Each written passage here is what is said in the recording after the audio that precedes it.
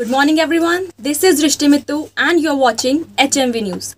Today, our Honorable Prime Minister has turned 72. India is one of those countries which believes in undoing ecological wrongs. 8 cheetahs are en route India in a Boeing 747-400 aircraft from Namibia's capital, Windhoek. Madhya Pradesh's Kuno Palpur National Park geared itself for the arrival of these cheetahs from Namibia. Our Honorable Prime Minister on his birthday will release the animals over the spread of 10 kilometers in the presence of Chief Minister Shivraj Chauhan and wildlife experts. Thank you and keep watching HMV News.